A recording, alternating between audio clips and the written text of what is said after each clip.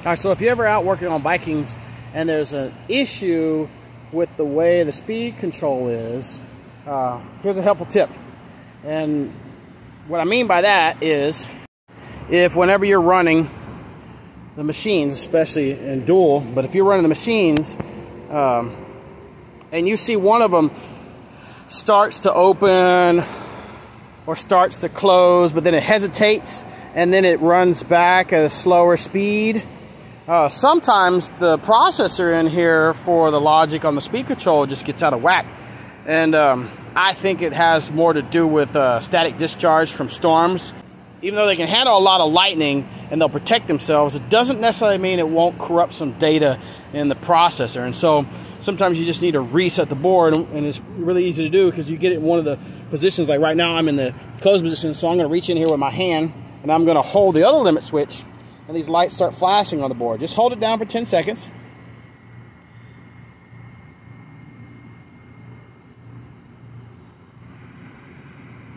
And let go. And that clears out its memory on its speed control for the limits, right?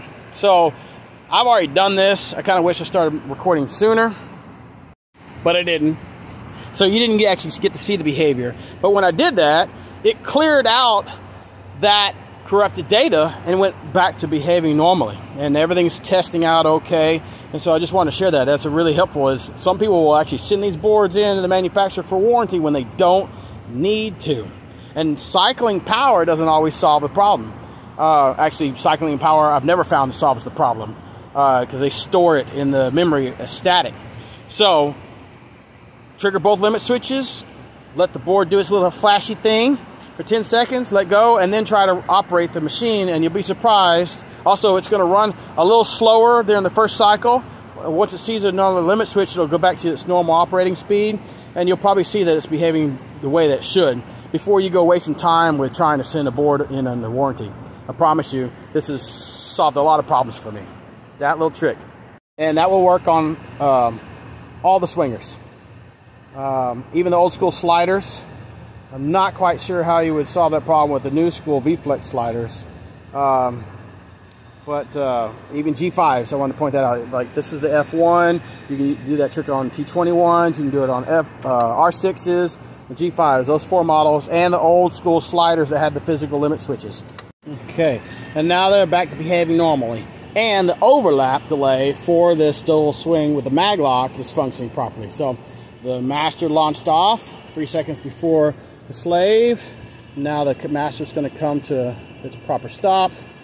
And the slave, which yes is bent, somebody hit it. I didn't put it in these gates. And now the mag lock strike plate has come in contact appropriately.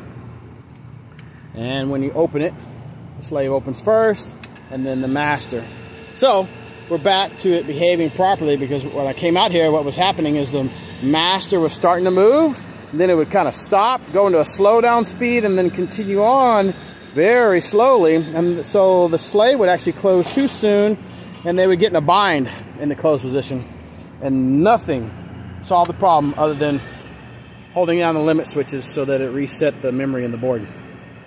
It resets the board according to the manufacturer. And this is something they've been able to do ever since the beginning with the first gen boards. It's not a new thing. It's just not common knowledge.